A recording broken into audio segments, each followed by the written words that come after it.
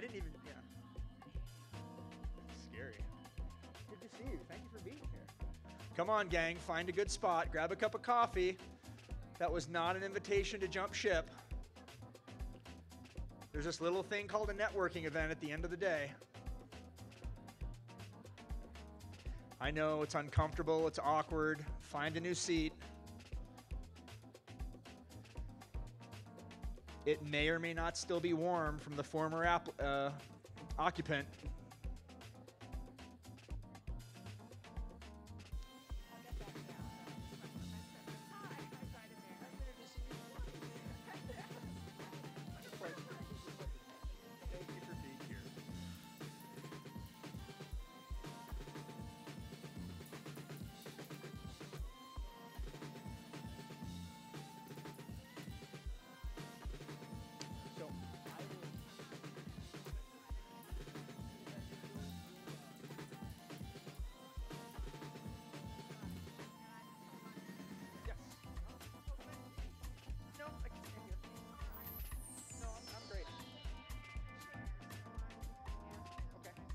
Up to you.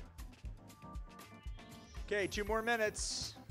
2 minutes to find a new seat, wiggle around, break in place.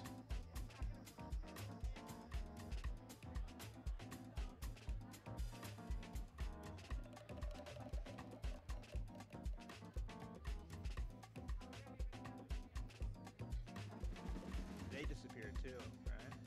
I know.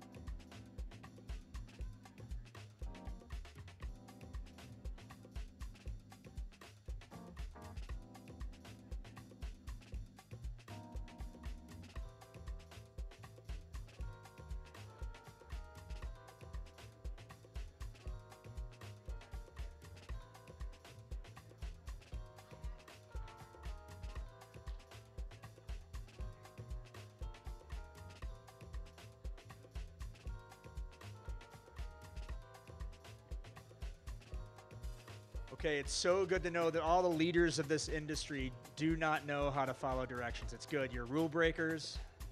You're rule benders. I see people firmly saying, hell no, I will not move. We won't go. That's fine. Be that way. Be grumpy. That's okay. Oh, look, I see some people all the way across the room. That's good for you. Thank you. Way to lead by example. Okay, I see a few people that have tried to break out of their comfort zone. That's good. That's wonderful. Doesn't the world look different from your new location? Isn't it nice? You see something new? Okay, gang, come on back together. I know it was speedy, but we're going to get going. I know I've... oh, there's still gentle music playing in the background. Is that music? A tone? Oh, it is music. Thank you.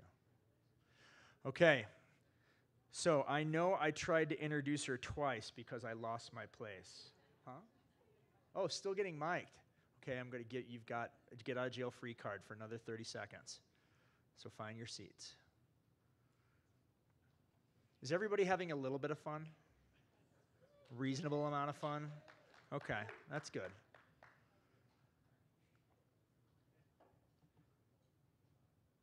So in the context of our conversation to wrap up the day, I am going to put a teaser out there towards the end that has a little bit of connectivity to what we're talking about. It's important to find organizations that can support and believe what you believe, and I'm lucky enough in one of my roles professionally to be the president of the VF Foundation, which is a 501c3 embedded within our corporation that focuses on some of the work that we do. So I'm going to put a little teaser out there that we may or may not have a little announcement for everybody in the room as we close out our day. So how's that for a teaser? Is that good enough? Is that sufficient? All right. Are the mics working? No, they're not working at all. You need me to keep riffing, tell a joke? I'm running out really quick. So I think the one thing that I do want to ask of everybody today, and we did the word cloud earlier, and collaboration was in the middle, and I suggested in that spirit that the next time you come to something like that, you extend an invitation to someone that ordinarily wouldn't be in the room. So I'm going to press on that for a hot minute. Did anybody think about that within your own network and ecosystem that, okay, I've got the person in mind, this is exactly who I want to bring to something like this? Did anybody do that? Yes, no, maybe so? Getting some blank stares, some head bobbles. Teresa, thank you. Okay. Did you also ask yourself the question, how are we going to pay for that? I know it always boils down to money, gang. The reason why I point that out, right, is that we all have these noble ideas often in this space. And the ideas are good, and the logic is sound, and the science is there. And then it boils down to this icky question of where the heck do the nickels come from? How do we drive and deliver on the financing of some of these components? And so again, as a teaser, I would argue and push for everyone, it can come in really unique ways. I often challenge our funding mechanisms in this space of conservation and stewardship, that we think of it has to be this way or it has to be that way in order to drive and deliver on potential projects and programs. And so if you think about that and the commonality that we all share within that space, I've tried to bring some of these mind benders out to the table as we've gone through the day. And I'm going to continue to provide a call to action of, can you think differently about who you talk to? One would never think that Goodyear could sponsor Tarahumara Indians for a foot race in Colorado. But guess what happened after they heard the story of that foot race? And guess what the tribal leaders said to Goodyear after that foot race was done about, yeah, fine, we get it, it's a marketing gimmick, but how about giving money back to our tribe back in Mexico? So never for a minute think that that group from that tribe went to Colorado to get a sponsorship from a tire company. That was not the main goal. But these things are possible if you expand your thinking and you challenge your horizons. So little food for thought moving into your evening. All right, are the microphones ready yet? Because that was it. That was literally all I have left. Okay, wonderful. Well, here we go. So I try to introduce her twice. This is number 2. So she's definitely had a little bit of introduction, but Dinah Bear, who's going to be joining us as an attorney and consultant who has served 25 years as General Counsel and Deputy General Counsel on the President's Council on Environmental Quality. So she has long been involved in border issues from both an environmental and humanitarian perspective, including work related to border barriers and to prevention of migrant deaths. And she now lives in Tucson, Arizona. So for the 3rd time, it gives me great pleasure in welcoming to the stage Dinah Bear.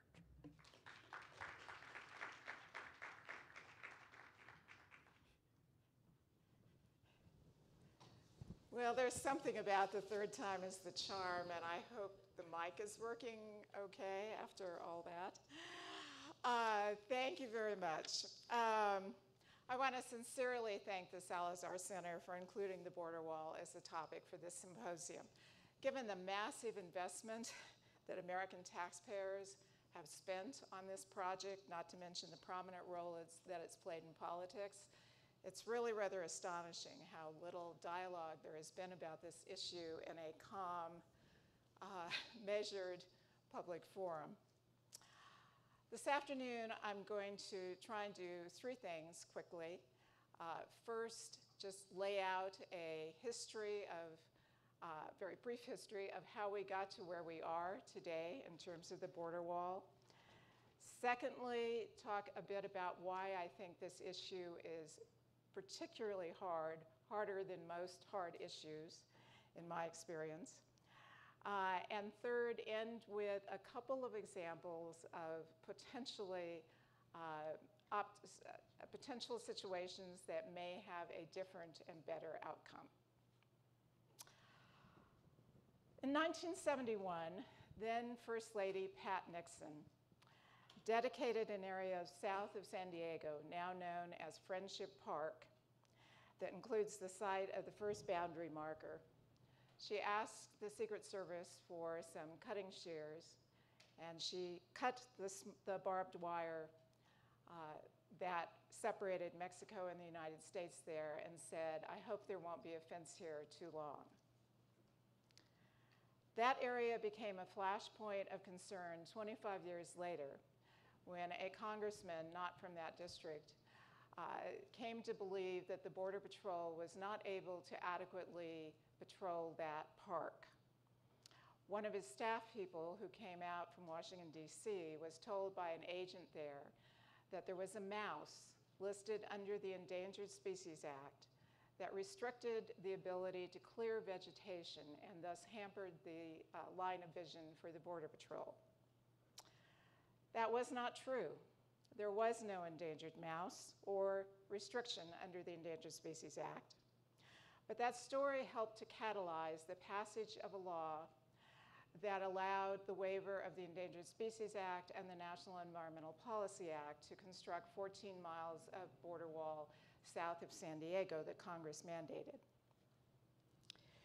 In 2005, Congress passed the Real ID Act and included a provision, not asked for by the administration, I would add, to allow the Secretary of Homeland Security to, quote, waive all legal requirements such secretary in such secretary's discretion, sole discretion, determines necessary to ensure expeditious construction of border barriers and walls.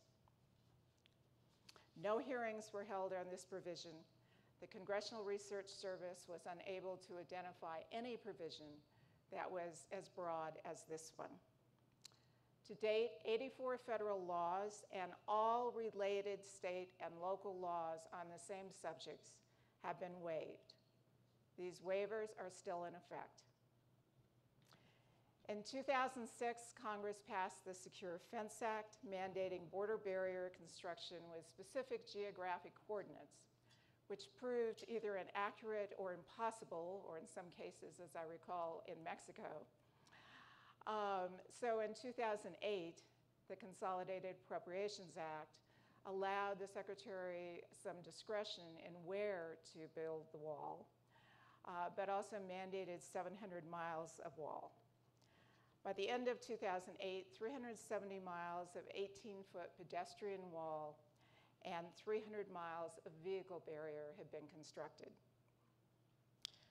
Using the same authorizing authorities, along with the transfer of $9 billion from the Defense Department based on a declaration of a national emergency, the last administration constructed about 458 miles of new 30-foot wall, either replacing the 18-foot wall or constructing in new areas. Cumulatively, about 740 miles of pedestrian wall has been built, with costs running as high as $46 million a mile. About $2.4 billion were spent between 2007 and 2009 for the 18-foot walls, with estimated 15% annual operations and maintenance costs, that's from GAO. Roughly $15 billion for the Trump wall, with no estimates of operations and maintenance. Thus, the initial construction cost, just the construction cost to date, the $17.5 billion, equals the entire budget request for Customs and Border Protection for 65,000 Border Patrol agents and all of the other infrastructure for the entire fiscal year 2023. It's important to understand that along the entire border of Texas and in a short segment of Arizona, the wall is set back 1 or 2 miles into the United States because, of course, the border is in the middle of the river. Now the news is full of reports that both apprehensions and migrant deaths are at an all-time high. Between 2019 and 2021, there were 3,272 breaches of the wall. Who's counting? Those were identified, verified by CBP, and there are more every week. DHS has also reported that a well-constructed underground tunnel was built in one of the most fortified areas immediately under the border wall in California. Well, I am from one border state and now live in another. I've spent much of my professional years, as mentioned, at the Council on Environmental Quality, which is a small agency in the Executive Office of the President in Washington, D.C. Virtually all of the issues that CEQ is approached with are complex and challenging. But this issue has been, in my experience, perhaps the most challenging, extraordinarily difficult issue, certainly that I've ever experienced. So, of course, I've given a little thought as to why. And I want to suggest 3 reasons that come to my mind, 2 of which have already been discussed a fair amount by the first panel this morning. So I will just mention them briefly. But the first one is the waiver of all laws. It's difficult to overstate the enormous effect of the waiver of laws, and almost impossible to understate how little the public understands about this in a nation that identifies itself as being one that believes in the rule of law. All laws protecting tribal interests, procurement and contracting laws for those billions of dollars of contracts that, to build the wall, the Religious Freedom Restoration Act and the Native American Religious Freedom Act, public land authorizations, all environmental laws at the federal, local, state, tribal, all laws have been waived. Generally, over the last few decades, people have come to expect that if a federal agency is going to engage in a major project, there'll be advance notice of that. That is not the case here. It's not only the public that doesn't get notified. Federal land managers have sometimes found out about wall construction on land that they're supposed to be managing by driving down a road or seeing a drone photo. Year after year, the General Accountability Office, GAO, the Congressional Research Service, and the Department of Homeland Security Inspector General's Office have issued report after report stating that there is no measurement of the effectiveness of the wall, criticizing a number of elements about the wall, and pointing out that there's been no alternatives analysis. That was the subject of a report as recently as 2021 by the Inspector General. Alternatives analysis, of course, is a bedrock requirement of the now much waived National Environmental Policy Act. The waiver of laws has had, I believe, an adverse effect on the agency itself, Customs and Border Protection, as well, of course, as the public and the land and waters and wildlife or the borderlands. CBP agents and their contractors are, of course, human beings, despite some suspicion on the part of some of my colleagues at times. But telling a group of people that they don't have to follow the rules anymore generally does not lead to a lot of good behavior. To be clear, not all the agents like the waiver. One agent said to me, it makes it look like we can't do our job like other agencies, like the military services, for example, which do follow the laws. The waivers have certainly alienated much of the affected public, tribes, land managers, and in my view is responsible for certainly some of the on-the-ground damage to the land, to Border Patrol assets themselves, including the wall, quite a bit of damage that could have been avoided even if it was going to be constructed if there had been compliance with the laws that would usually apply to a project of this magnitude. Second reason I think this is particularly challenging, besides the fact that essentially the rule book has been totally thrown out, is the image of the borderlands. Subtitle, Blood and Dirt, and this is something the first panel mentioned too.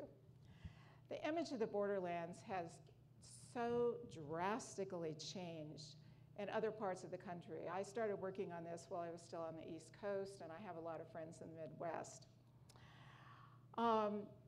Back in the first part of the 20th century, The borderlands were seen as an interesting, intriguing place, whether it was from a scientific or cultural or tourist or even a health point of view.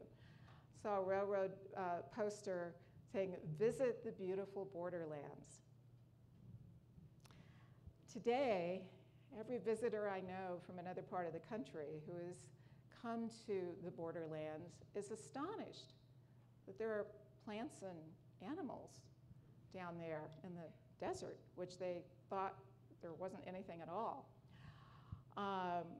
When my husband and I moved to Tucson, which is not really right on the border, but friends back east actually were worried, seriously worried about our safety, even though most border areas, certainly Tucson, but also Nogales and many other border areas are so much safer than where we were living in Washington, D.C., and nobody's calling out the National Guard there.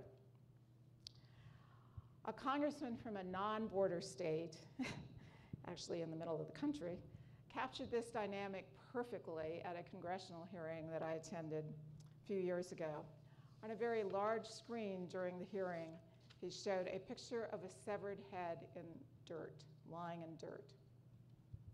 The scene was not taken, as you can imagine, in the United States, but that was the message. This image of the borderlands is so very, very wrong. It's as though the public image of the Grand Canyon shifted from one of awe and beauty to thinking that the canyon was just a dangerous place that was good for nothing but a landfill. Reason number 3. You've all heard the expression, all politics is local. And there's a lot of truth to that. But the border wall has been a huge exception to this rule. Time and time again, the shots on this issue are not called by borderland residents, but by people north of the border in other parts of the country. In fact, many local governments at the border, the county I live in, Pima County, many communities up and down the border have passed resolutions against the border wall and lobbied against it. But in talking to members of Congress, I've had, for example, a senator say, "You just don't know how afraid my colleagues are of this issue." The chief of staff to a senior senator said to me once, "You're talking facts. This is just a political issue." A House member motioned with his hands, "You may have some valid points, but here are the letters I get from state in Midwest, begging for the wall to be built." As a rancher on the border in southeast Arizona has often said, quote, "Every foot north of the border that you go, the support for the border wall grows." He is right. That is not to say, of course, that everybody on the border opposes the wall. That would not be true. But clearly the most opposition to the wall is from the borderlands, including from residents who do care about their safety and security, and who see the wall as a very dangerous diversion from that goal while doing a lot of destruction. In the past few months, there have been, actually almost weeks, but I guess by now a couple of months, there have been 2 glimmers of hope that may possibly show that the rule about local politics isn't totally broken.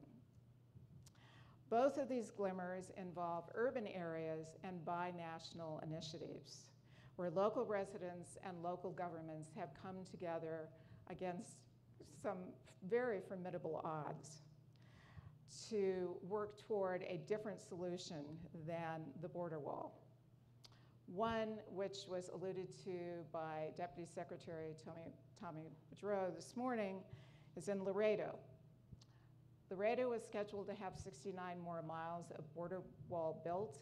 The Border Patrol had already started a process on that. And to be clear, if you're thinking, but this administration said they weren't going to build more wall, that's true, they did. However, they said, as allowed by law, there is still remaining border wall funds. They have been asking Congress to rescind those funds. Congress has not done it. So they began the process of working towards 69 more miles in the Laredo sector. That was canceled this summer, and those funds are being transferred to other kinds of projects, also dealing with border wall, but not in the Laredo sector. What's happened instead is they're encouraged by Ambassador Salazar, the local congressman, who fortunately is on the Appropriations Committee in the House, and Mexican leaders. There's a plan for a 6.2-mile, 1,000-acre binational park, the Dos Laredo to Laredo Binational Park. There is already $2 million in fiscal year 2023 funding in appropriations in Congress, and I understand that Mexico has committed $72 million to correcting sewage problems on their side of the border, on that side of the river, the Rio Bravo. The second location is the Friendship Park in the San Diego sector. Local residents have worked really hard over the last couple of decades to keep a binational spirit around the place, which was the whole point of the park in the first place, including binational activities, a binational garden, that type of thing. I mentioned this place earlier because it's the place with the location of the non-existent mouse that started the waivers of law. Unfortunately, in part because of that, there are now two 18-foot walls that run smack into the Pacific Ocean. Having built them, not in compliance with any law, they didn't notice that apparently that there's ocean air causes corrosion. Who knew? And now some part of the walls are corroding, and for safety reasons, the administration recently announced that they would be replacing those walls, but they said they were going to replace them under the same contract that was cut earlier with two 30-foot walls. There was a huge outcry from that community. Now, I have to say there's been lots of huge outcries from a lot of communities, tribes, et cetera, all along the border. And to date, again, with the exception of Laredo, those have been ignored. But recently, the Commissioner's Office announced a pause in construction that was scheduled to start within a couple of weeks of that announcement. And the pause is specifically for consultation with the community. The community has engaged professional architects who are donating their time and have developed a model for immediate use in terms of possible alternative, which does not include 30-foot walls. It's pretty clear that some barriers will remain for now, but work is being done to develop a much more far-sighted, truly binational landscape for that place also. Again, harking back to Deputy Secretary's remarks this morning, he mentioned the importance of grassroots initiatives, and I think these two examples really speak to that. Not clear yet certainly how either are going to turn out, particularly Friendship Park, which is very much in play right now. But it does strike me that it's interesting they're both in urban areas. What hasn't happened, what we haven't seen yet, even though there has certainly been a lot of work toward that goal, is that same kind of dynamic on public lands or lands where there's not a lot of, there's not a whole community right there. There may be ranchers, people that care a lot about the public lands and tribal interests on public lands, but we haven't seen that particular kind of dynamic materialize yet, although there's been a lot of work trying to get there. Ambassador Salazar stated in a news conference in San Antonio earlier this year that the Dos Laredos Binational Park project is the type of project that, quote, should be imagined, envisioned, and planned up and down the 2,000-mile border. Couldn't agree more. I very much hope that that vision comes true, and I hope that the discussion at this symposium will help move that forward. Thank you.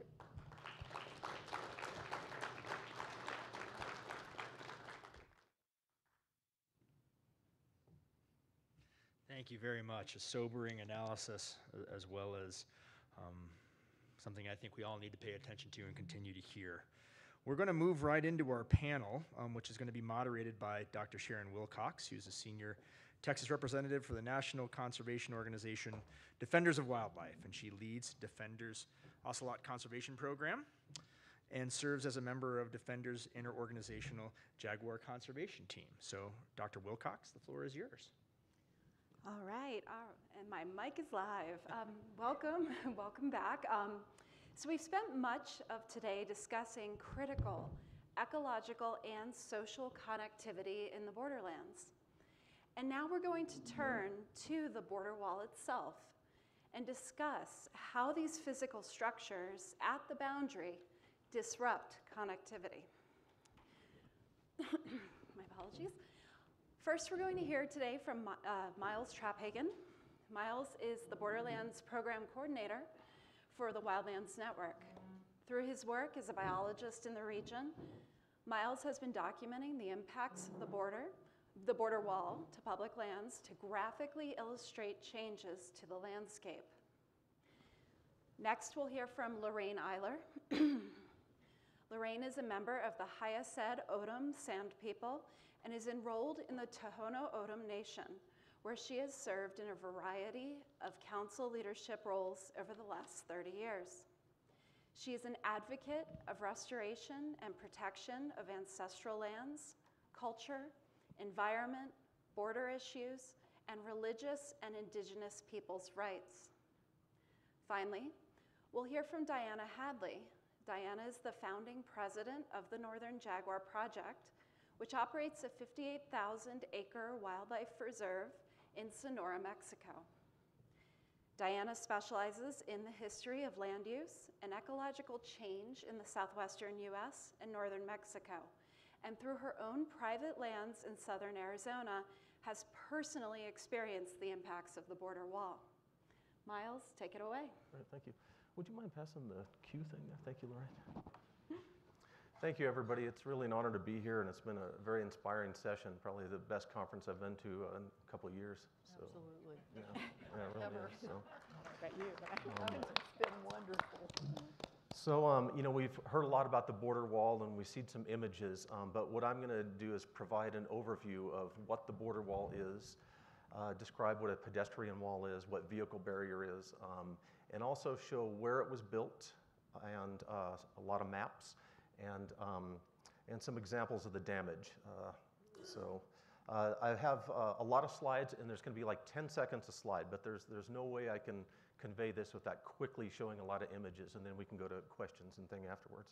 So what you're seeing here on the opening slide, this is a pedestrian fence. When I first got into border walls, like as if it's my thing or something, but when I started studying border walls, I never really liked the term pedestrian fence because I used to cross at Juarez and El Paso quite a bit, and there was a pedestrian bridge, and so I thought, oh, this facilitates pedestrian traffic, and it doesn't. It's to impede that. So what you're seeing is a bollard fence there. That's an 18-foot, so that's almost a little more than half the size of the 30-foot ones, and they have wrapped concertina wire across that. So, this is right by the Santa Cruz River in Arizona. So here is an overview of the continent where the border wall was built. You can see that most of Texas is unwalled at this point. It's in the lower reaches of the Rio Grande, Rio Bravo, that most of the wall construction has occurred.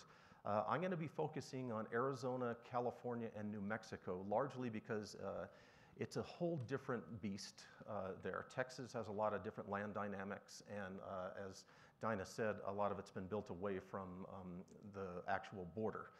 In the US, there's a thing called the Roosevelt Reservation, established by Theodore Roosevelt in 1906, and that goes from the Rio Grande at Sunland Park, New Mexico, all the way out to San Diego, Tijuana, where Friendship Park is.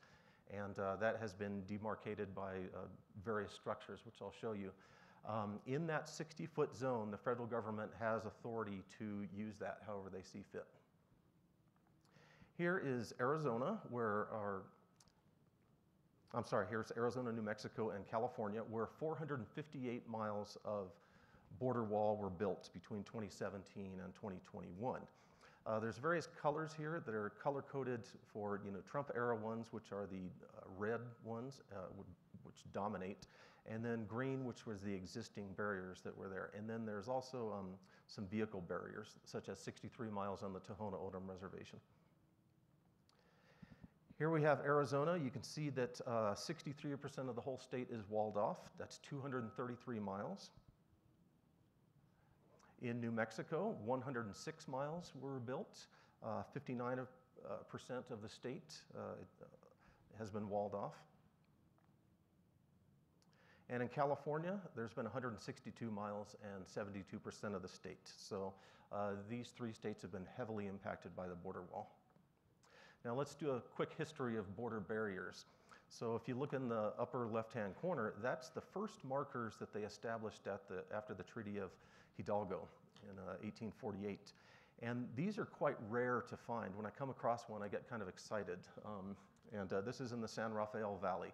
So shortly thereafter, 40 years later, when they did the second boundary survey with Mearns and a lot of these noted naturalists that a lot of scientists know about, they established the obelisks. And there are currently 278 of these. And those start at the Rio Grande and end in Tijuana. And they are not at a predetermined distance, but rather line of sight. So if the theory is, using triangulation, that if you're standing at one border monument, you can look down the line left and right, and you'll know where you are on the border.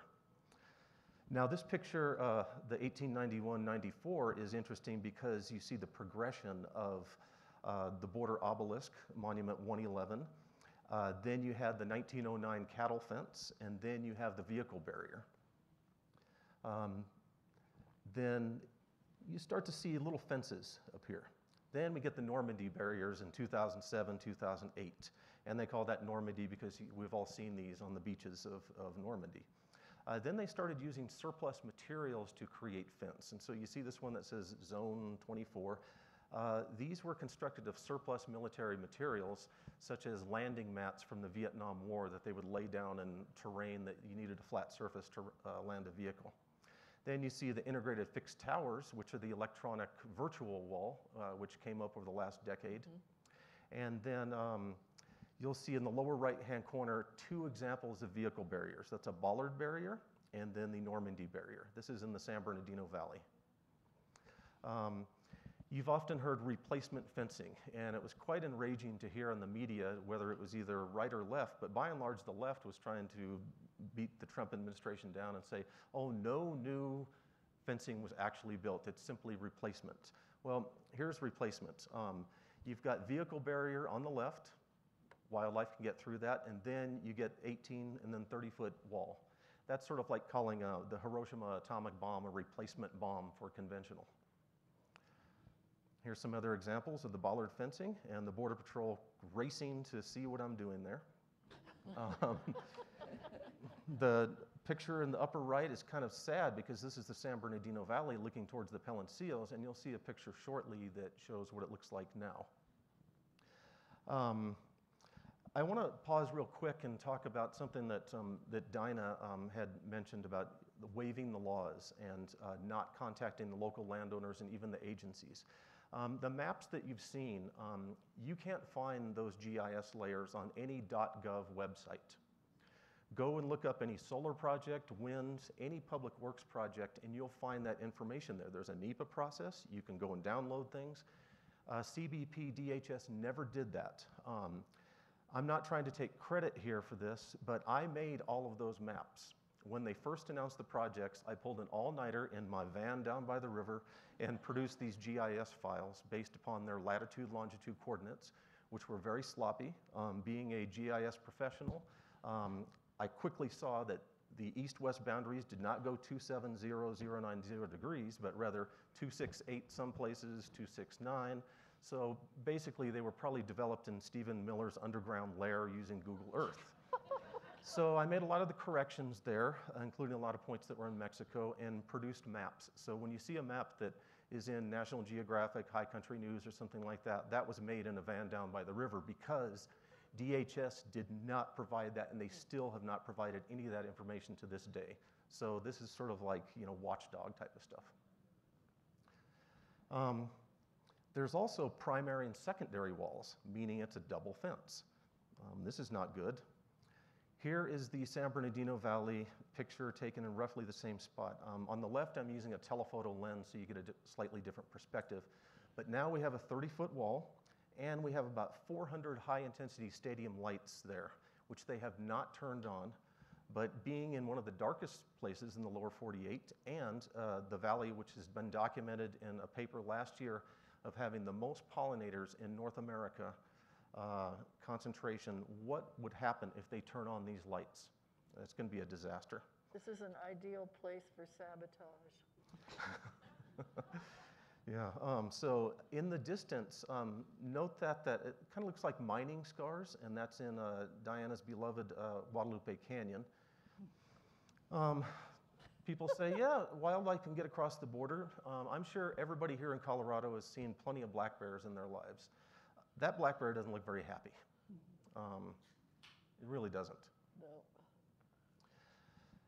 The border wall has proved to be an impediment to wildlife recovery and binational recovery. The Mexican gray wolf binational recovery program has been in place for over 20 years, both Mexican and US agencies. In 2017, a wolf came out of Chihuahua and made a 600-mile journey over a period of 32 days. It crossed the border east of Palomas and Columbus, New Mexico, went through the grasslands, crossed I-10, and then spent a couple days in Las Cruces in a Catholic church pecan orchard. There were a lot of lost cat signs that week. And then it spent a few days on Mount Cristo El Rey, right at Monument 1 above El Paso and Juarez. And then it returned back home. And nobody saw the wolf. This was from GPS satellite tracking collar, courtesy of the Mexican Recovery Program. Now, here's a tale of two wolves. The second wolf, oh, I misspelled tail, but anyways. There's a wolf that they were calling Mr. Goodbar, and probably a lot of people heard about this wolf. Well, the opposite happened. This came out of the Gila Mountains, and it made its way over to exactly the same path of the other wolf, which I find that just fascinating. You know, what's going on there with that, that telepathy between the animals or habitat selection? But you can see what happened. This is the blue line. It made its way southwest. It went along the wall for about 15 miles, realized I can't get through here, and then it returned to the Gila later to get its leg shot off. But Mr. Goodbar is okay now and has now, I guess, sired some new wolves. So here's what's happening to our public lands, our protected areas. This is San Bernardino National Wildlife Refuge, the headwaters of the Rio Yaqui, directly adjacent to the properties that Cuenca Los Ojos manages and that Valerie Gordon spoke of earlier. This is called Robertson Cienega. There's 8 different native fishes that live there.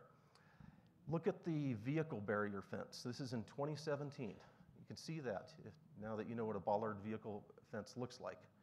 Here's what it looked like last year. Now we've got a 30-foot wall, a road there, and due to the groundwater pumping from a well 2 miles west that tapped into artesian well aquifers that have flowed for thousands of years, fossil water that hydrologists have dated between 5,000 and 20,000 years to recharge. It actually comes out warm because it's slightly thermal. They couldn't maintain the flow to this, so the refuge had to do some triage and select which ponds that they were going to keep and which ones that they were going to have to dismantle. So the flow stopped here. So basically, we're inflicting death upon our public lands. This is Coronado National Memorial at the foot of the Huachucas. Hard to tell the scale here, but look at that. The crest of that is the start of the Arizona Trail. This is a national trail. They blasted away a National Park Service property in order to get access to build a little piece of border wall up there. There we see Guadalupe again. I realized I didn't have a slide with perspective of how tall the wall is. A lot of people are dying and getting severely injured in San Diego by climbing the wall. The trauma centers have been filled there lately. They get more people with border wall injuries than gunshot wounds, and that's saying something for America. So. This is Guadalupe Canyon. What's the name of this? Well, the guys, the contractors who were doing this work called it Shadow Mountain because we never had a name before. It's just another cliff. But it had shade on all sides. Didn't matter where the sun was, what time of day it still was a shadow. Well, you see they blasted away to maintain the line of scrimmage. Instead of doing like the Chinese did where they used canyons and mountains and everything as pre-existing walls, they chose at $40, $50 million a mile to blast through this, only to leave a small stretch of wall about 200 meters long at the top of this, which was, I call it a racist stake in the ground that we're leaving this here and we're coming back. So I'm not going to leave the sunny rainbow slide. This is the last slide here, but I think it's important. 2017 is the point on the right. This is Border Patrol apprehensions. When they announced the border wall projects, immigration rates were at their lowest in 40 years that the Border Patrol have been recording. And you can see they were on a precipitous decline. And then they announced that they need to build these border walls. I didn't include this year's statistics because I would have had to scale the y-axis double and it wouldn't look nearly correct. So I'll just leave you with that to chew on, that America's not managing by the data or numbers anymore. And for scientists to say, I don't do politics, this is all about politics. So I'll leave it there. Thank you.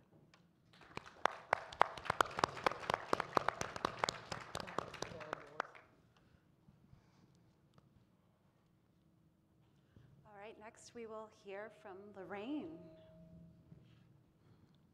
Thank you.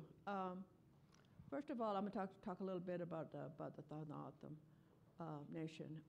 The Tohono O'odham, as was mentioned earlier, is 2.8 million acres, and it borders Mexico with 62 miles.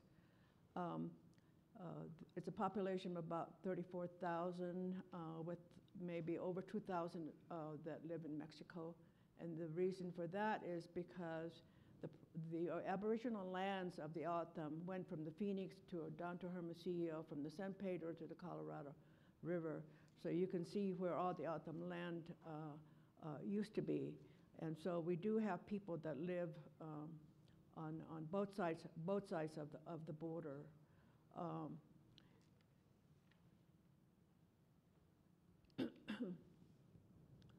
The wall that everybody calls the border wall, there's no word for the word wall in O'odham.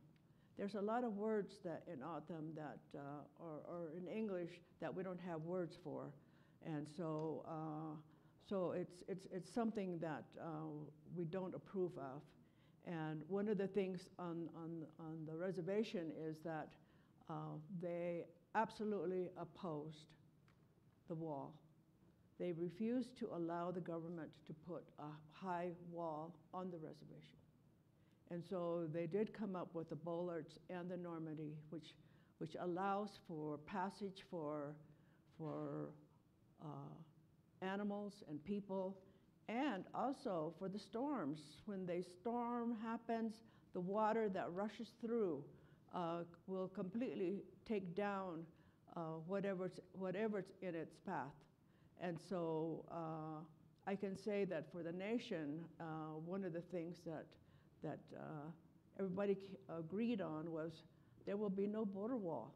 And the saying is, over my dead body. I believe our morning speaker, Roland Jose, was one of the ones that echoed that, over my dead body. And so I can say that we just have those two types of walls. And so also the O'odham, have survived for centuries and centuries on this arid desert as it's described. But really it is a very lush desert.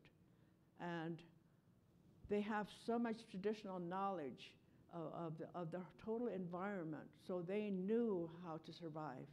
Otherwise, if they didn't have that knowledge, they wouldn't have survived. And it always amazes me when I go to conferences of all the science and all the research and all the things that go into studies and whatnot, and also in areas where they do conservation, that finally, at some point in time, sometimes they will utilize methods that the tribes that live in the area used to use hundreds of years ago. When they have failed in their own ways of trying to do something, they would then go to the tribes and utilize those methods. But it still seems to me that it is very hard for the outside public to realize that O'odham, who may not have all the degrees, still have a lot more knowledge about their environment. There are many, many different ways of disruption that the border wall placed the O'odham in. And one is, you know, because they live on both sides. They have relatives on both sides. They have their ceremonies that they go to in Mexico. They can't, sometimes they have difficulties crossing just to go visit relatives. Ceremonies that's performed in Mexico, because for a long time in the 20s and 30s, the early 1900s, the government and missionaries stopped a lot of the different types of ceremonies on the reservation. And so therefore, we only have those ceremonies now in Mexico. So a number of the people do go down there for those ceremonies. That border wall also has hindered their crossing. For simple health care, for those people that are members of the tribe that live in Mexico that have to cross into the United States for care at their hospital on the reservation, sometimes they're hindered by all the reasons that they don't have the proper documentation or whatever it takes to come across. But they are members of the tribe. They have proven that they are O'odham, so they are members of the tribe. But they still have difficulties crossing. So also we have runners. We have spiritual runners that, and when I talk about runners, I'm talking about an area that it's around the Phoenix area. You have two O'odham tribes and then below that, we have another tribe, Akshan Reservation. And then with the Tohono O'odham Nation, we have spiritual runners that come from all those areas to the border, and they go on their way to the Sea of Cortez. This is a ritual that the tribe has practiced for many, many years. This is a ritual that the young man that is seeking their manhood that go on these journeys. And so with the border wall, it has created problems. We just celebrated something last year, and it was difficult to do that because of all the gates that are out there they're all closed, and we had asked for a specific gate to be at a certain place, and of course there's none. So we had to go to another area in order to even come together with O'odham from the villages in Mexico and also to the different reservations and meet right at the border wall. And so fortunately for us, we were allowed, they did open up the gates, and we stood on one side and they stood on the other side, and we went ahead and did our ceremonies. But all these things that are out there, it's just, you just can't go across like they used to. And so we have all these disruptions, which has caused a lot of mental anguish among the O'odham.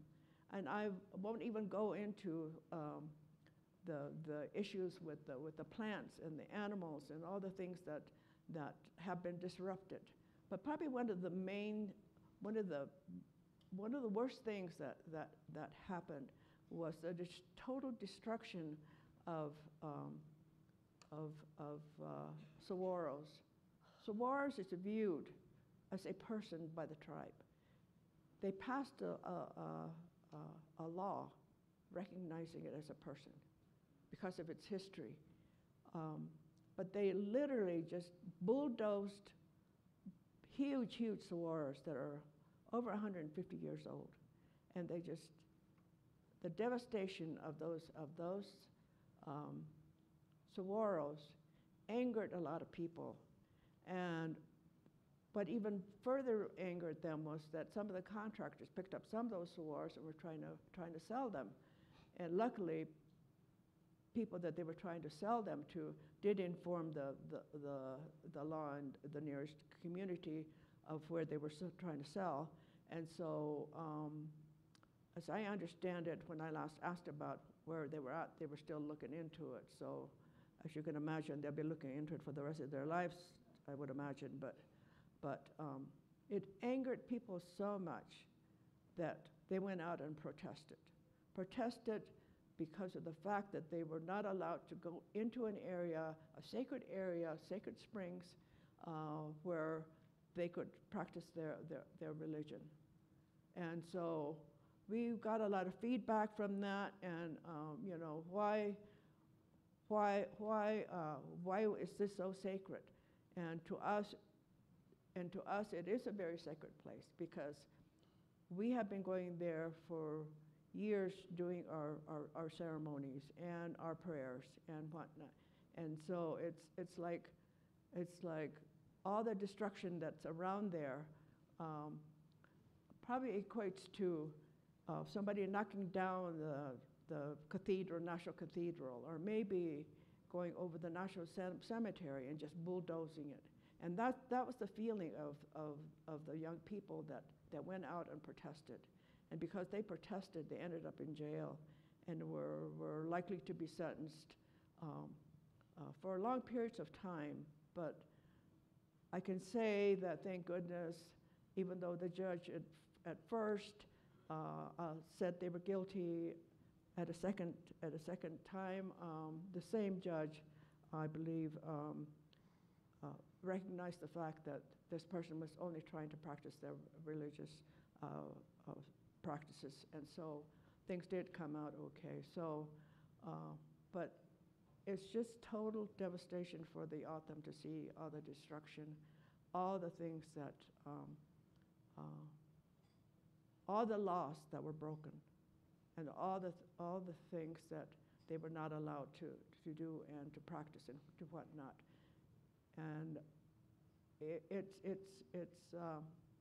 one of those things that they found ways around it to do that, because certainly any wall that you put up is not going to stop people. And I'll just share a little story, even though I'm going quite a ways. We were celebrating at one of our ceremonies, and we were looking over this pond, and there was singing going on, and here were these mud turtles that came out when singing was happening, and there was a number of tribes that had gotten together, and here were the mud turtles just singing, just dancing to the singing, and that to me or to us, but to me particularly, reminded me the reason why I was there. And the reason I was there was to speak for not only the humans, but also for all the plants and all the animals that were around there that had been disturbed. Thank you.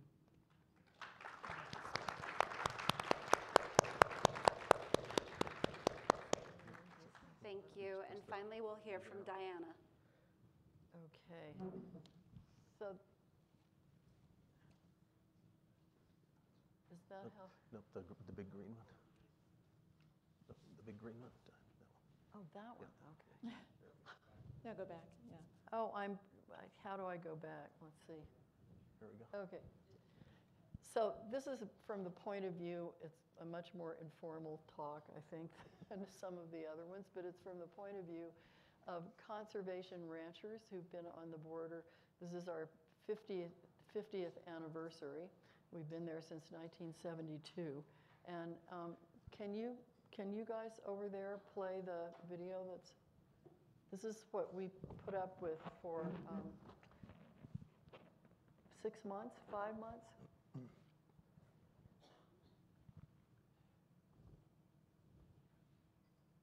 In order to put the wall up, they did this.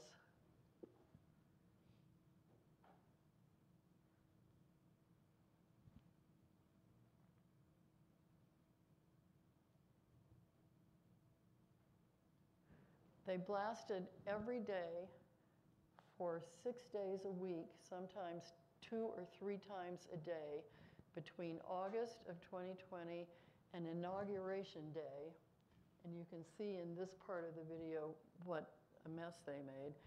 Inauguration Day at 10 a.m., which was noon in Washington, D.C., when Biden took office, when he became president.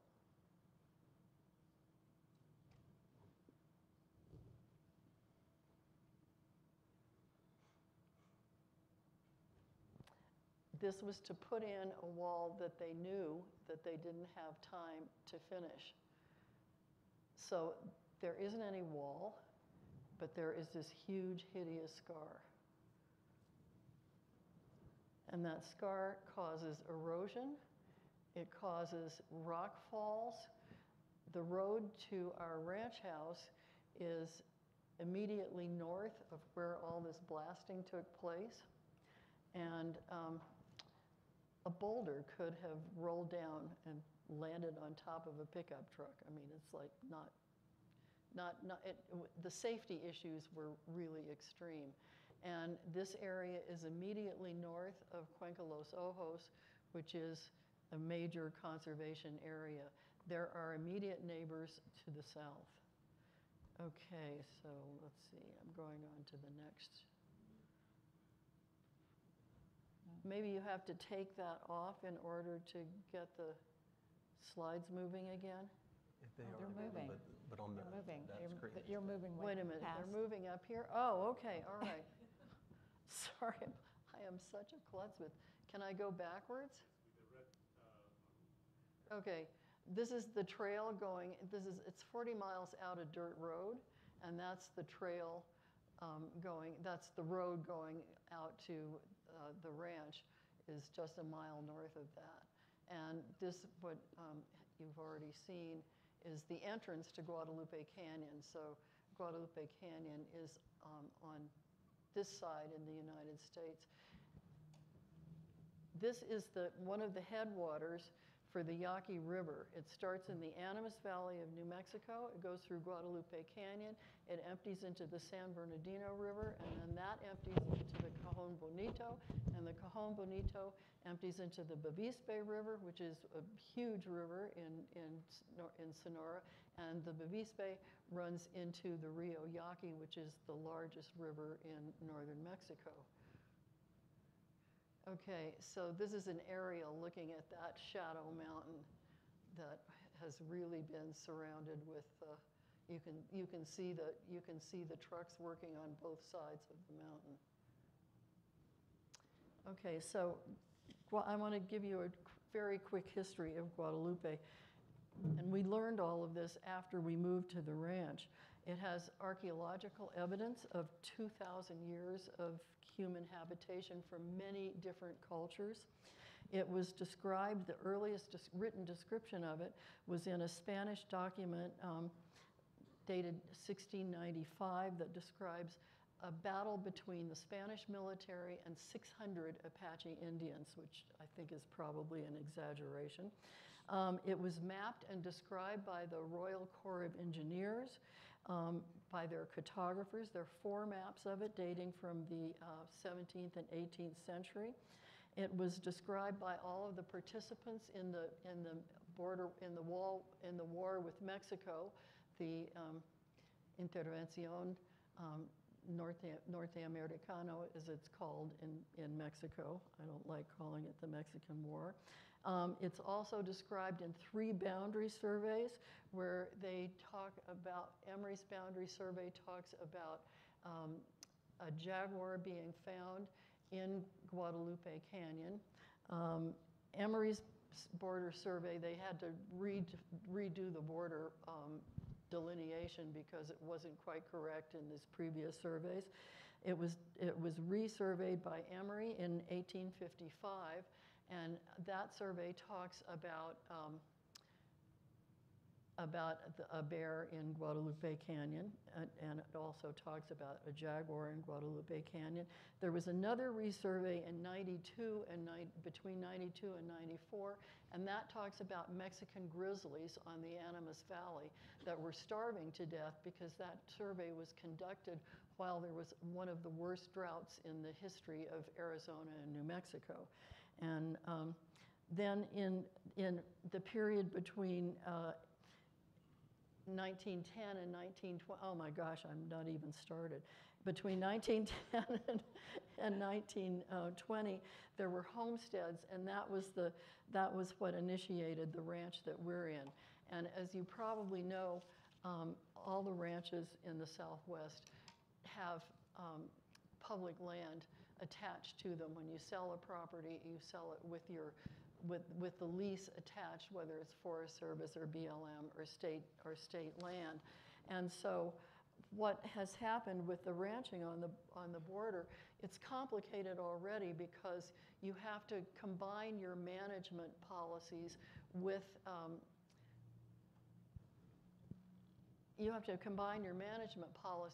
these other agencies. And so you have many layers of different management strategies to go through. And the border wall has just simply added to that. Now, in the course of looking at the science and the ecology in the canyon, all of these different designations have come up. So it's an outstanding natural area, and it has 3 different recognitions. That's by the BLM. It has 4 different study areas for wilderness, and it has a wilderness study area with the Forest Service as well, and it is a zoological and botanical area for the Forest Service, and it's an important birding area for the Audubon Society, because so many migratory birds come up from Mexico and don't go anyplace else. It's definitely a major crossing point. It was in the Spanish period called a Camino Real, or a royally supported highway. It is incredibly rich in all kinds of biological species. You can see 2 bear cubs in that tree on the left. And there are linkages that came about, recognized linkages that came about through conversations between all of the different organizations that are studying the connectivity and the migratory routes for all kinds of mammals. So in this map, the jaguar sightings are marked in little red dots. This was defined in 2003 or 4, and I think it's been refined a great deal since then.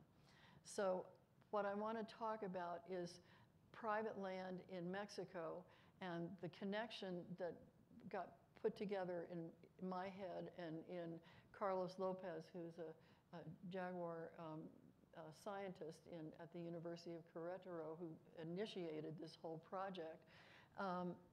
We started with one ranch in Sonora, 110 miles south of the border, and it was a ranch that cost $200,000, and that was the price of a tract home in Tucson at the time. A nice one, but a tract home with no property going with it. So we started this project to create a reserve, starting with that one ranch, and it's expanded today to 58,000 acres. And we've also got a program with all of the ranches surrounding the reserve, where we provide monetary rewards for the 4 major felines. Here you see that it's like due south of Douglas. If anybody wants to visit it, let me know, and we arrange tours. In any case, we've had 2,000 photographs of jaguars and other of the 4 feline species. 83 individual jaguars and on both the ranches and on the reserve itself. We focus on these 4 different felines, and we give these monetary rewards for each one. 5,000 pesos for a jaguar, 1,500 for an ocelot, 1,000 for a mountain lion. And don't you love this mountain lion not getting her feet wet? And 500 pesos for a bobcat. And if they don't want the financial reward, we give rewards with different kinds of projects. We place gabions to reduce erosion, and we build outhouses for different ranches, and we supply water tanks. So they get something that benefits them, but also benefits the wildlife in the area. Since 1996, we've had at least 7 jaguars who have crossed and had been documented in photographs in different parts of Arizona and New Mexico. And El Jefe just reappeared after he disappeared from the Santa Rita Mountains. He reappeared in central Sonora, and we have no idea when he left Arizona and went down to central Sonora, but that's like where he was discovered, and nobody really knows, or we're not publicizing, they're not publicizing which mountain range in Sonora he was from, but that is 7 years, and he returned to Mexico. Recently, we have photographs of 2 young male jaguars that are in Sonora, that are probably on the Cuenca Los Ojos properties. They're protected in Cuenca Los Ojos. They are ready to return to former habitat in the United States, and making that possible is really, really important. There's that poor bear on the wall again, and the gates. It's no longer possible for the bear to even get where he is, because now the wall is 12 feet higher than it was when that photograph was taken. And the gates, I wanted to mention that the Guadalupe and the San Bernardino are in the Rio Yaqui watershed.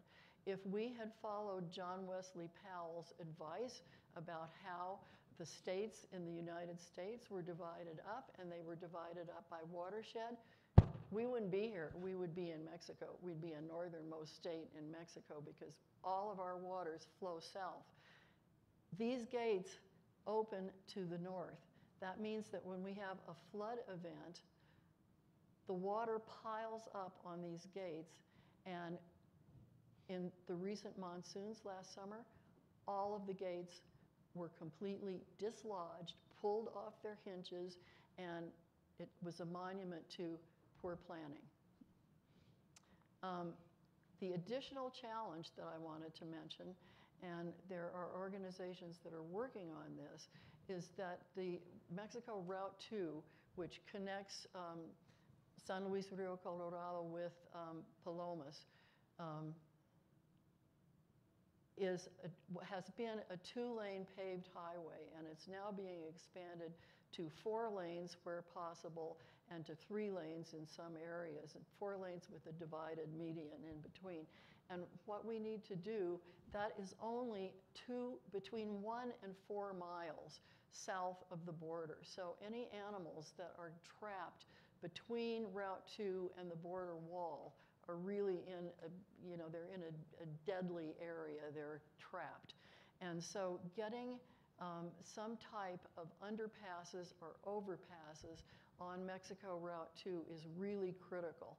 And since the highway already has culverts, and Mexico builds beautiful culverts, some of them are rocks that are beautifully with a keystone, beautiful stone arches underneath the road. I don't have a photograph of one of those, but they're wonderful, and they're big enough for a buck with antlers or a couple of jaguars to cross at the same time. We need more of those, and we need any kind of barricades taken out of those under road crossing points. Hopefully that can be managed with some kind of conversation with the Federal Transportation Department in Mexico. Anyway, this is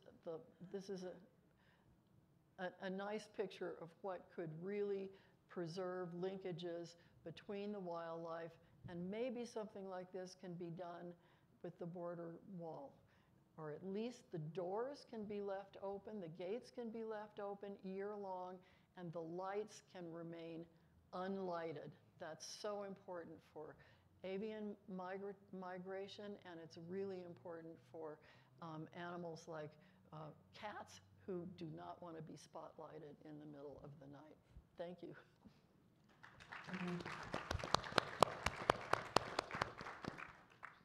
Thank you to each of our speakers who shared incredibly impactful stories and images that really spotlight how incredibly impactful the wall itself is.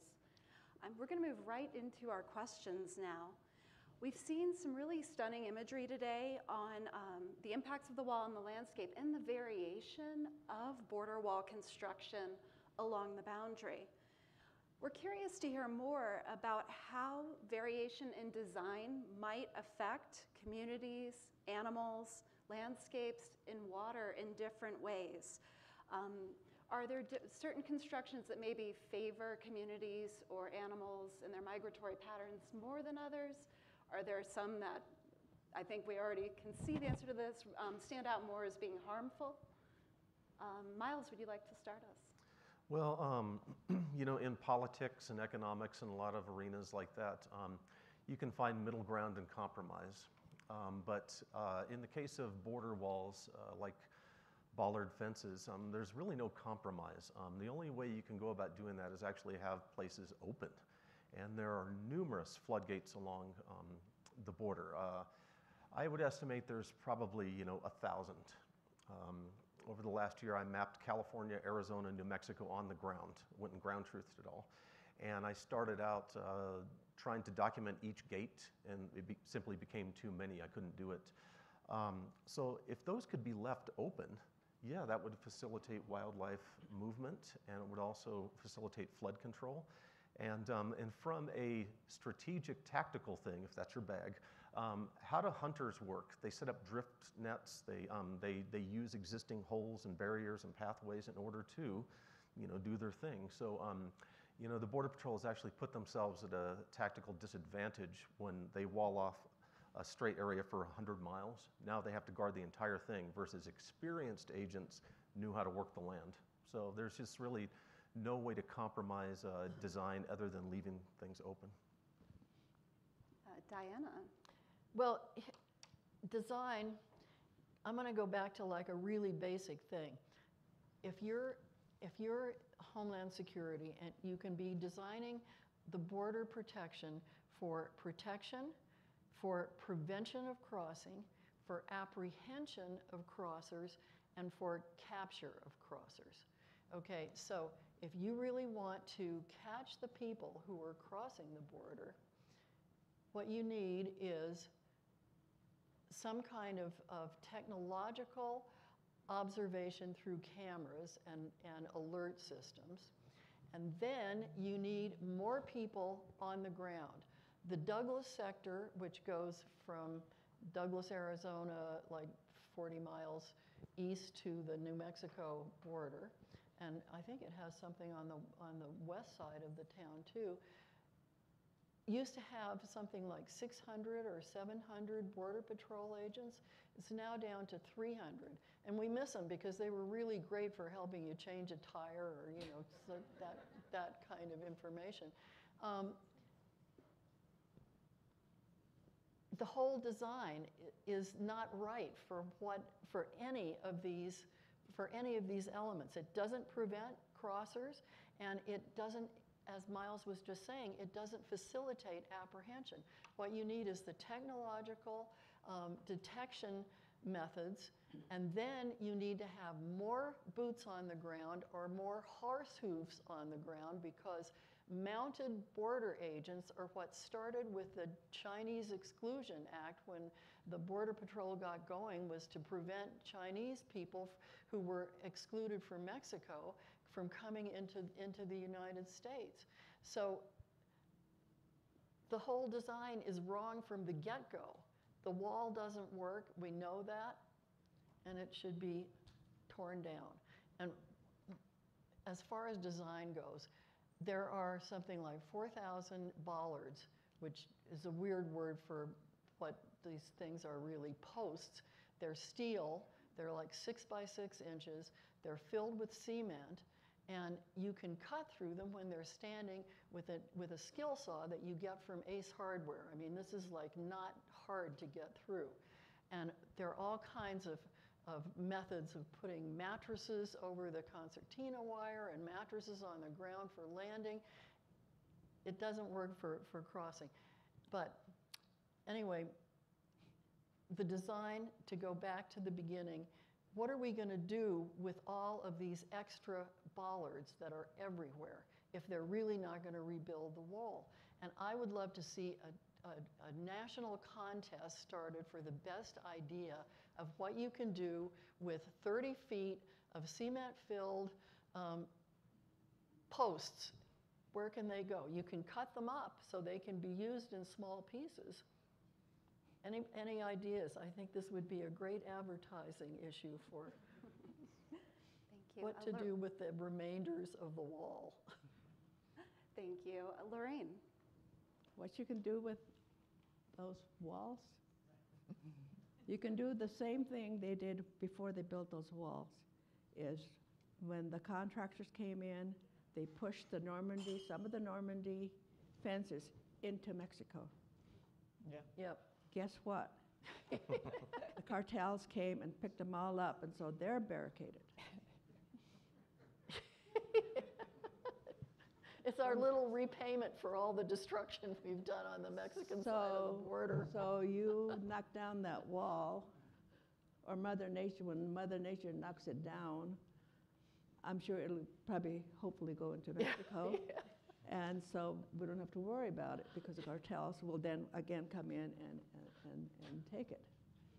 But you see, the wall now is, anyway, the last time I was there was a month ago, but I had been going there like every 2 or 3 weeks.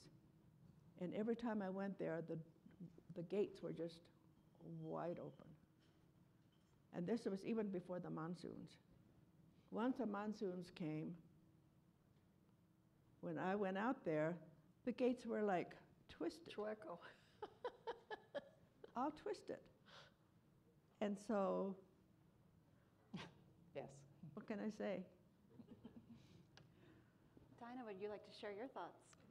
Well, I think the most important design differences between the vehicle barriers and any form of pedestrian wall. There were some legitimate reasons and would remain some legitimate reasons for vehicle barriers. I never heard anybody objecting to those strenuously. And it matters not if the style is a bit different on pedestrian walls, they are bad in many, many ways. Even the gates, I mean, I think, yes, it's better to have the gates open for wildlife crossings. It would be better to remove them so you don't have to deal with the twisted gates and all that problem. And there also was a internationally renowned hydrologist who went down and took a look at the wall in southeast Arizona and also in the Rio Grande Valley for various reasons, and noted that not only did the gates open to the north, he couldn't believe that, but they were too narrow to allow even obvious trees that were standing nearby that were taken down by the monsoon to get through. So it was just causing more of a backup of vegetation. I mean, there was like nothing right about them. So at the very least, they should be taken down, and I concur with all the comments about, gates open and lights off. But the superior design by far is vehicle barrier. Thank you. So folks are curious, does the wall look different on public versus tribal versus private lands? And how do these different types of land ownership affect the border wall's impact? The only real, I mean, there used to be a lot of different kinds of wall, and some of Myles' slides showed some of that. So at one time we had like I think, 6 different styles, so to speak, of pedestrian wall along the border. Now it's much more uniform in California, Arizona, and New Mexico, either the 18-foot or the 30-foot bollard walls in most places. The only real difference in design anywhere is in the Rio Grande Valley, the lower Rio Grande Valley, because of the levee situation. They can't put, the engineers, as much as some of the political folks wanted, could not figure out a way to put the wall in the middle of the Rio Bravo River or even on the immediate banks. So they set it back, and it literally is a mile or two into the United States. What we're giving up is a lot of wildlife refuge tracts. There's 144 tracts of the Lower Rio Grande National Wildlife Refuge. All of those are either walled, well, there's about 8 or 10, I think, that are further north, but most of those are either walled or are slated to be walled with that leftover border wall funding. The entire Rio Grande Valley would be walled. So you're losing many, many, many acres of wildlife refuge. Same with the private lands. There's no different design on private lands at all. The only difference about the private lands is that the government has to go through eminent domain procedures. The waiver authority doesn't waive the Constitution. The first draft, which I saw, did. But somebody in Congress figured out they couldn't actually waive the Constitution. One of the things in the Constitution is the right of the government to take private property for eminent domain, but the responsibility to pay some compensation. As you can imagine, there's a lot of dispute about what fair and just compensation is, and there is a statute that's been utilized on all the border wall takings that allows them to take landowners' land and then quibble about the amount of money later. So there were over 100 eminent domain cases so far in the Rio Grande Valley. This administration canceled a few of them, but if they actually have to build the remaining 88 miles and totally wall up the Rio Grande Valley, there will be hundreds of more filed. But there's no different design. It's the same design. Thank you. And I'll let Lorraine speak to tribal, but of course the nation does not have anything, fortunately, other than vehicle barrier. The Tohono O'odham Nation, has the 2 types, as I mentioned earlier, the Bullards and then Normandy, and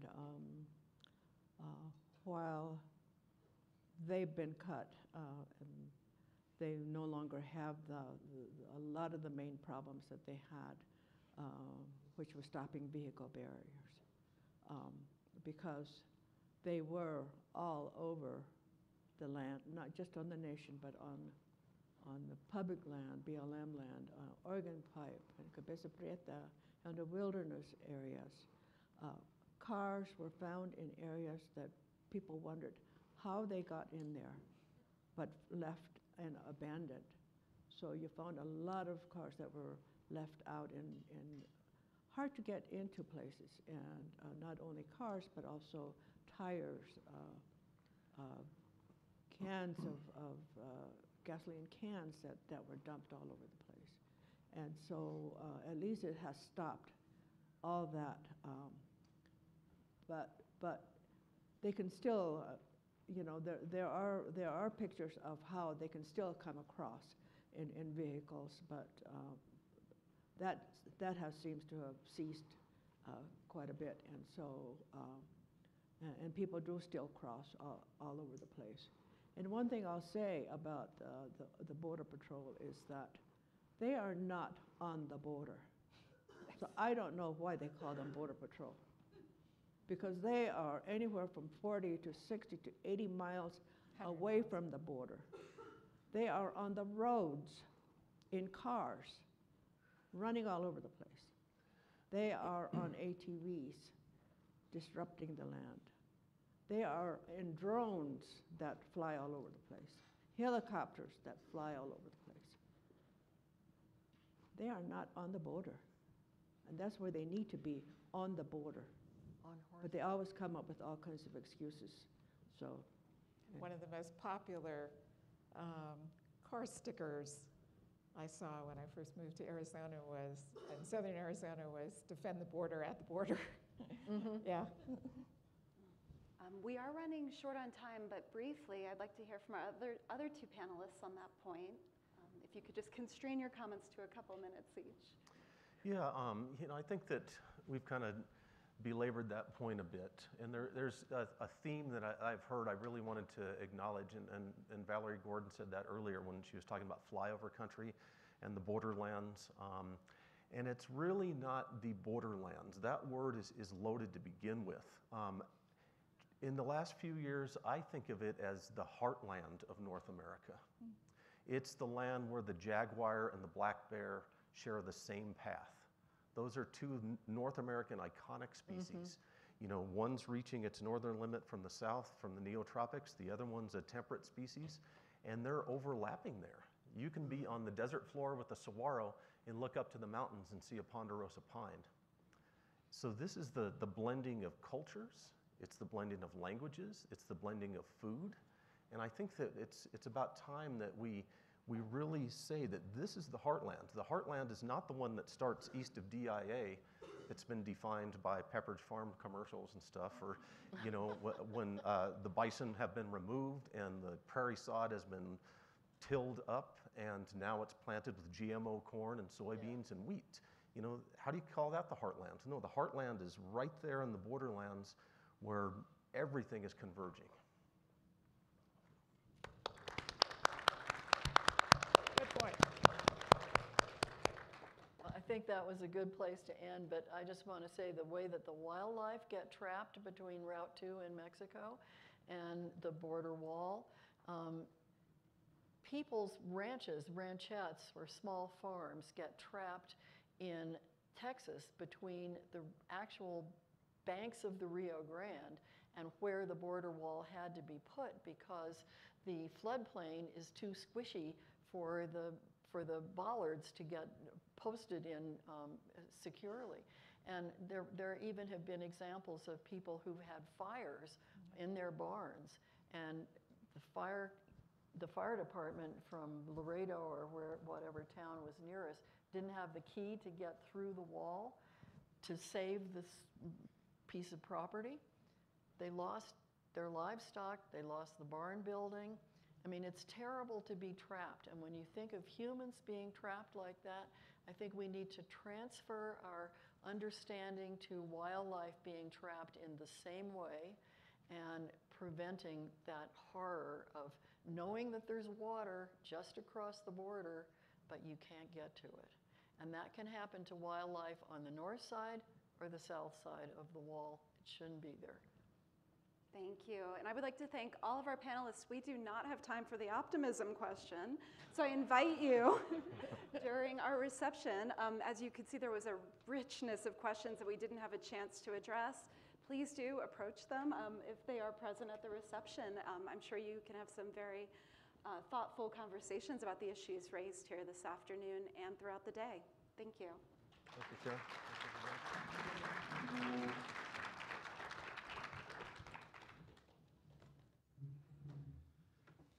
Thank you to that esteemed panel. That's it's always, again, sobering and somewhat encouraging to understand the challenges that are in front of us. And I don't know, how many folks out there are fans of Saturday Night Live? Anybody ever watch it? Maybe the new season, the old season? Anybody catch the reference up here from a GIS professional? Were you paying attention closely? Living in a van down by the river? Nobody got that? And now let's layer cake on top of that. Is anybody familiar with the hashtag van life out there on Instagram for all your social media fans? So in my day, it was a Ford Econoline van. I have some old Outward Bound instructors in the audience as well. Shag carpeting inside. It was not an economically viable choice to do that. It was because you had to do that. That's what you could afford. And now, $120,000 later in a Mercedes Sprinter van, the proposition is different. So again, I echo this juxtaposition within our ecosystem, that it's amazing how people choose to activate and engage in our wild places. And thank you for the Saturday Night Live reference. That was powerful. So to bring us to the end of our day, I'm the only thing standing between you and a beverage of your choice.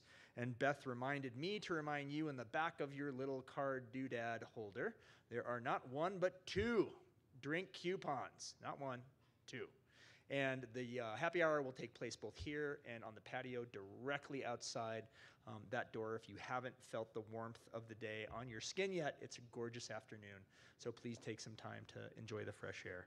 So lastly, but certainly not least, I want to introduce somebody very special to me and our team at VF. Ms. Gloria Schach is our Executive Director of the VF Foundation, and she's also the Senior Director of Global Impact. And when we started this journey of understanding what philanthropic impact looked like for our collection of brands and VF as a parent company, Gloria has really come in and helped to shape the foundation into truly a global entity of massive scale and impact. So without any further ado, for a really fun, exciting announcement, Gloria, come on up.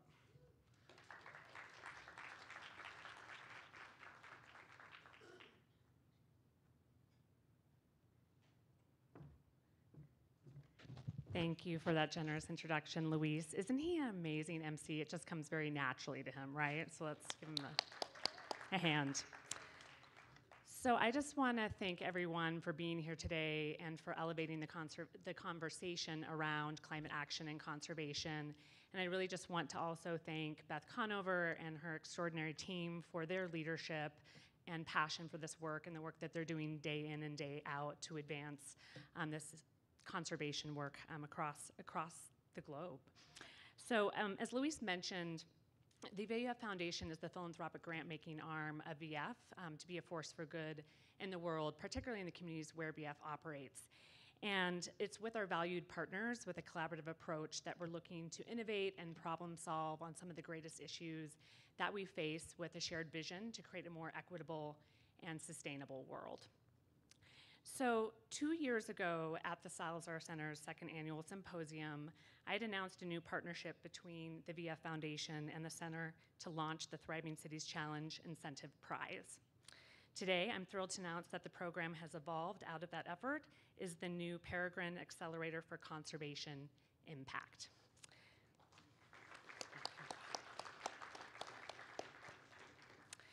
So the center learned a few things by running the Thriving Cities Challenge and Connectivity Challenge. Together, those two competitions attracted nearly 100 team proposals from across the US, Canada, and Mexico, which were evaluated by over 70 volunteer peer evaluators and resulted in 16 awards between $10,000 to $100,000 for a total of $600,000 for the implementation of innovative approaches to big challenges related to conservation and equity community development. Lessons learned from the remarkable teams that have participated in these programs over the past several years include the fact that the support most needed to realize innovative solutions includes wraparound resources for training, mentorship, and cultivation of funding for projects, and peer learning has also been a critical need. To that end, the Salazar Center has reimagined its incentive prize as a longer, more fully developed program to allow many participating groups to make it possible for it to succeed. And the new program is called the Peregrine Accelerator for Conservation Impact. So why Peregrine? Well, among other reasons, this program is all about accelerating the pace and scale of conservation innovations. And the peregrine falcon is the fastest animal in North America, and its range extends throughout the continent. The bird's eye or aerial view of the falcon is also the perspective of the center in its work to promote conservation and climate resilience across landscapes and political boundaries. The Accelerator program will select a cohort of up to a dozen final teams. And we hope for an equal number from the US and Mexico, which will then participate in a 6-month wraparound program of tailored training, mentorship, and other support to further develop proposals. Each team will receive $10,000 grant to participate, and implementation awards will be available at the conclusion of the process for the strongest proposals, as well as any effort to engage regional donors to support as many projects as possible. In its inaugural year, the Accelerator will focus more locally than in past years on a single critical watershed, the Rio Grande Basin, or Rio Bravo, as it's called in Mexico, to facilitate peer learning and support complementary projects. The Rio Grande Basin covers 300,000 square miles over 3 US states and 6 Mexico states, and it delineates over half of the national border.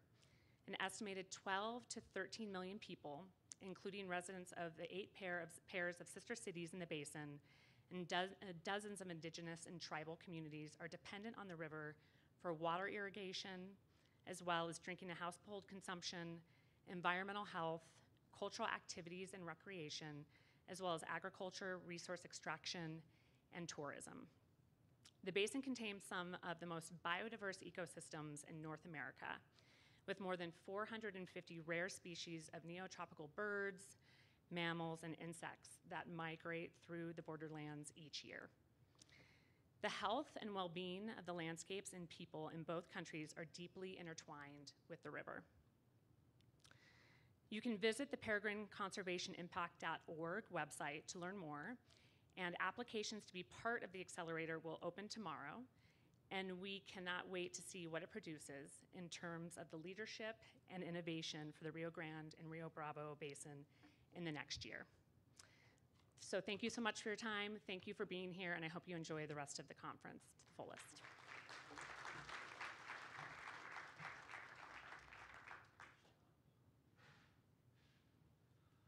All right, who's ready to wrap it up? Yes? Well, thank you. It's up front, it's like, please, can we please go stretch our legs? I agree with you, sir. Thank you for your time, your energy, your attention, your passion today. And if you thought today was fun, just wait till tomorrow morning at 8 a.m. So please, enjoy your evening, and we'll see you all tomorrow morning bright and early, 8 a.m. Thanks a lot, everybody.